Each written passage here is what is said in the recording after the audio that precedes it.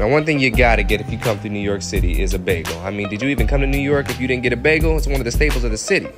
So one thing I highly recommend through any bagel shop, not just this one, is to order in advance and online, because you will be waiting 20 to 30 minutes for a stinking bagel if you don't. Unlike me, I ordered early so I could cut this line, get my stuff, and leave. I mean, these people are hard at work, so don't rush them either, y'all. Be patient.